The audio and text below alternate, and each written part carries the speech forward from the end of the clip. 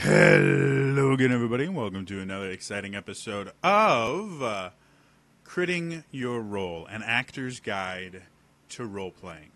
Um, if you guys haven't figured it out by now, I try to follow a kind of theme. I generally record these in sessions of three because with how my meds work and everything, that just tends to be how long I can record, and it makes it easier to not record every week. And of those three, the first one generally tends to be about something physical. The second one tends to be about something vocal. And the third one tends to be something about theory, acting theory, and kind of the mental inside processes of acting that a lot of, depending on the school of thought that you, and the school of acting that you ascribe to, a lot of schools and thought processes on acting will put a major emphasis on one over the other. The physical outside in, which involves, your physicality, your vocal quality, things like that. There are a lot of actors that will put a large emphasis on that and ignore the internal aspects of it.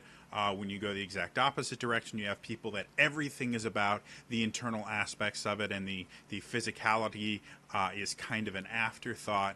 I'm of the personal belief that a good performance requires both knowledge of physicality and understanding of the intellectual side and motivations and things like that. So today, I actually want to touch on something, kind of expand on something we talked about last week. Last week we talked about the system, the Stanislavski system, or basically the idea of how would this make me feel if I was in this exact situation, and what would those feelings make me do, being a great way to start role-playing your character. You get into their mindset as opposed to your own.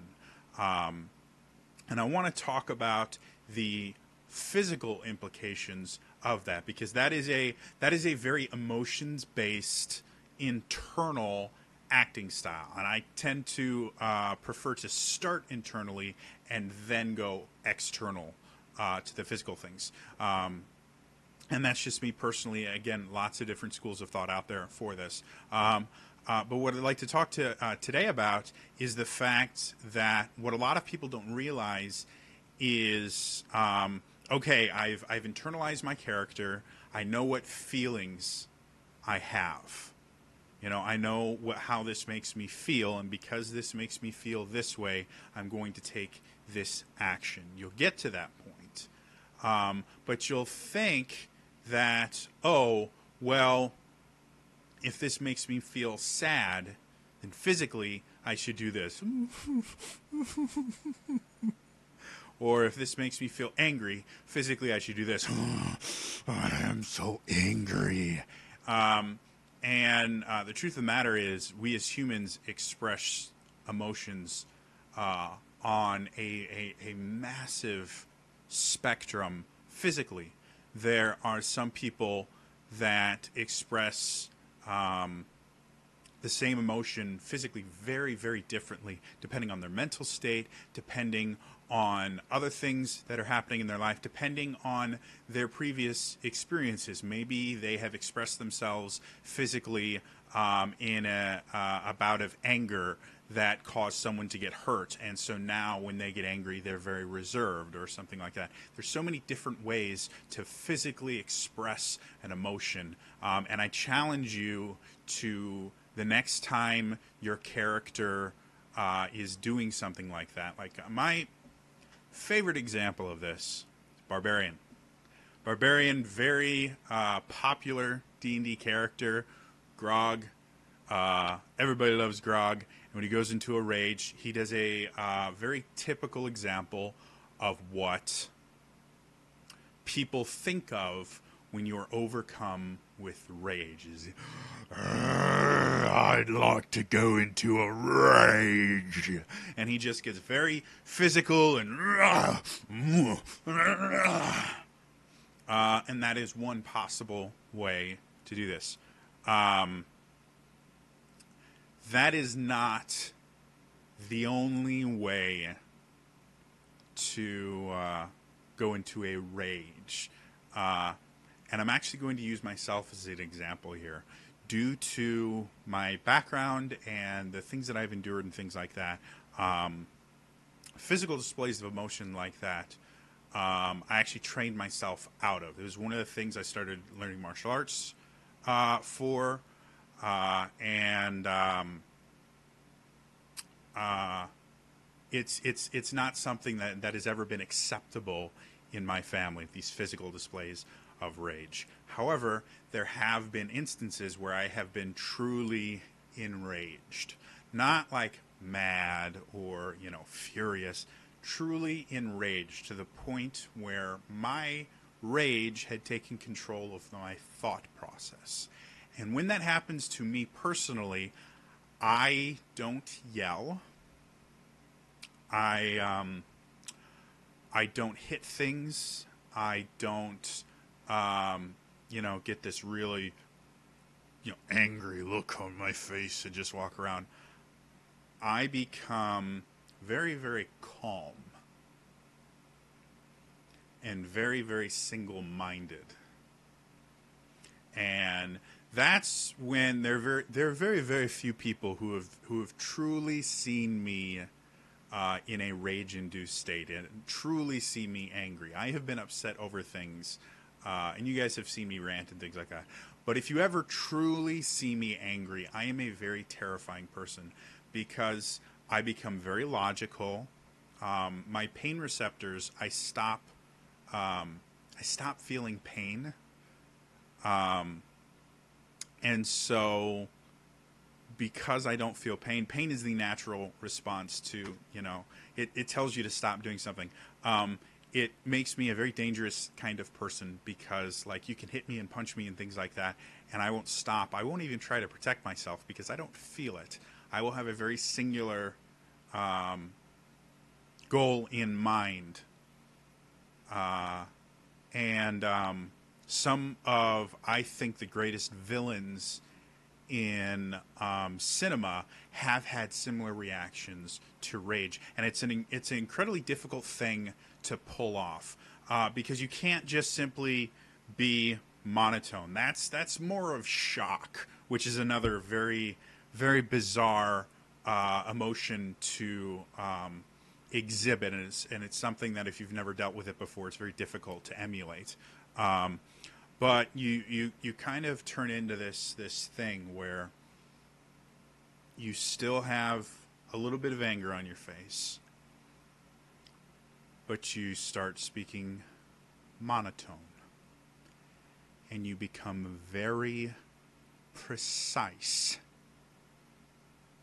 in what you are saying.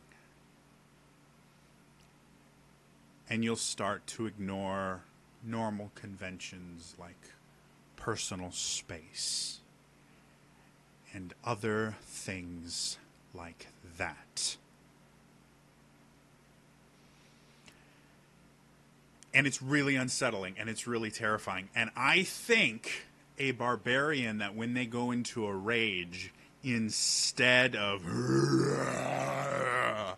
becoming this very calm, collected, almost sadistic person,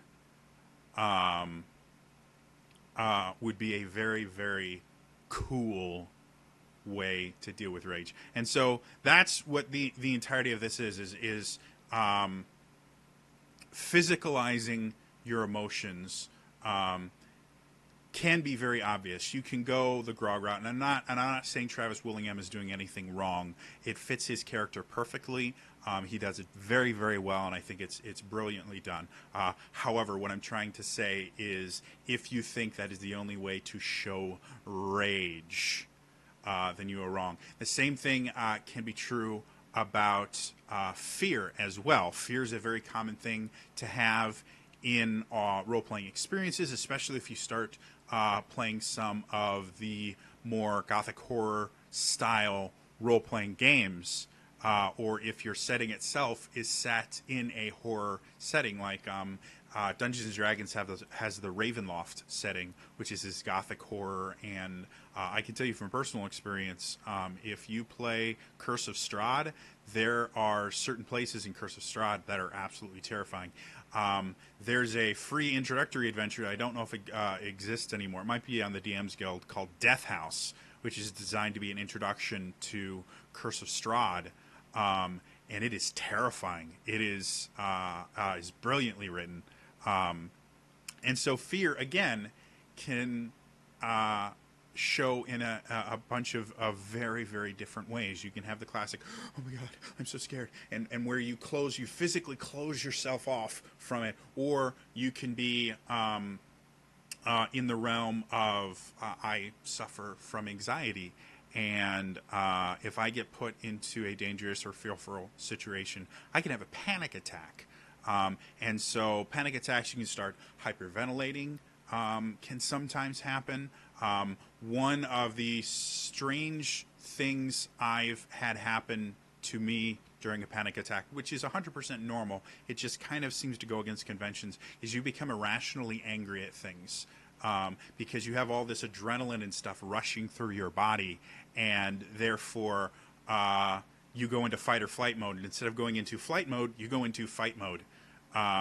And so a natural reaction to fear could be to get angry, and to start lashing out at people, even your own party members and things like this. And a lot of this will depend on the cohesiveness of the group that you play with and how open they are to having, very realistic portrayals. For someone that suffers from panic attacks on a daily basis, being put in a situation where I have to deal with having panic attacks in a game that I'm attempting to use to get out of my own mind, I would not be comfortable with.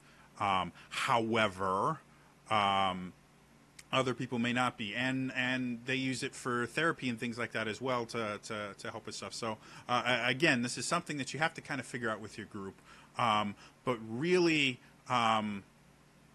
look into different ways and think about different ways to physically express your emotions.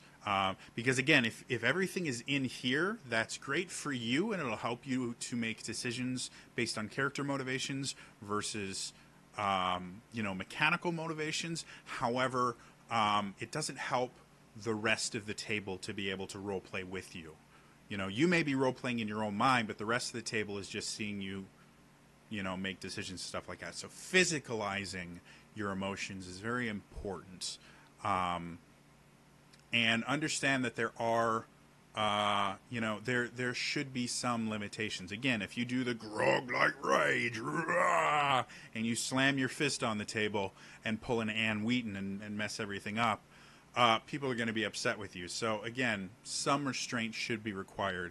But yeah, think about different ways to physicalize and how your character personally would physicalize this. Like I said, I have a barbarian that I play.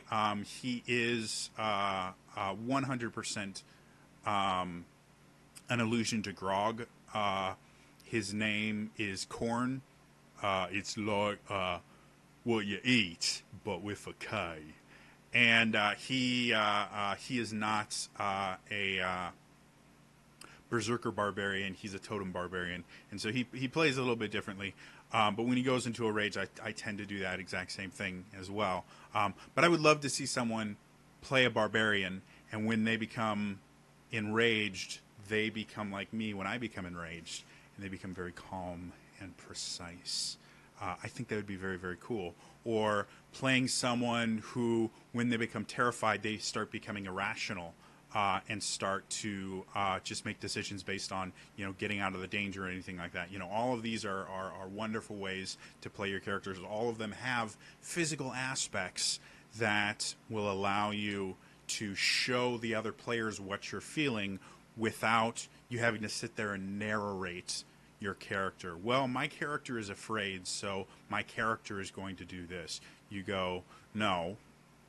You sit there, I'm so angry right now. You don't even have to do that. You just, I think it's time to do something I'm going to regret. And then you turn to the DM and go, I would like to rage. And then, you go on from there. Things like that, breaking the mold. They're wonderful ways to create characters. And the absolute best way to learn things like this is watch masters of their craft. Watch them play these, play characters that do this. Dustin Hoffman is an absolutely brilliant. Literally any movie that you watch, he will deliver a beautiful, wonderful performance. Kevin Spacey is another one who has this amazing control of emotion and the ability to show it in very, very different ways. The Usual Suspects is a brilliant, brilliant movie that shows Kevin Spacey playing an incredibly complex character. And if you watch the physicality of what he does, it feeds into the emotional turmoil that his character himself is going through and the thought processes and everything like that.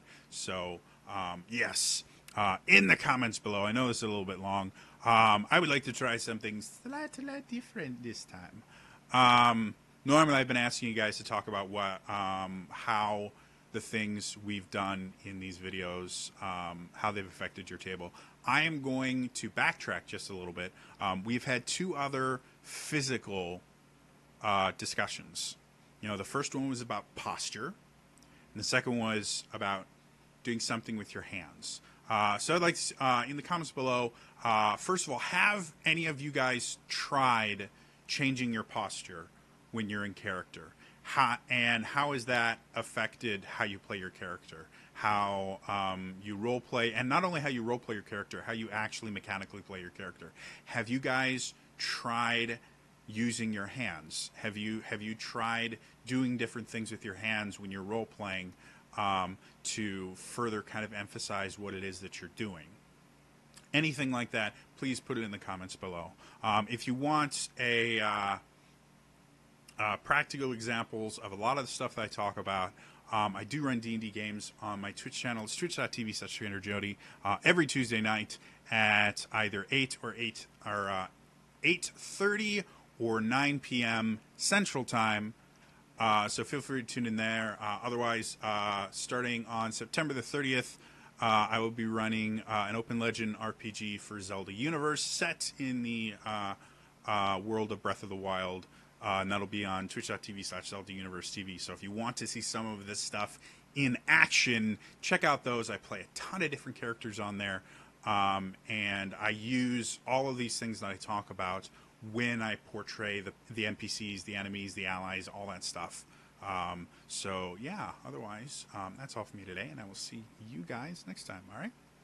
Bye-bye.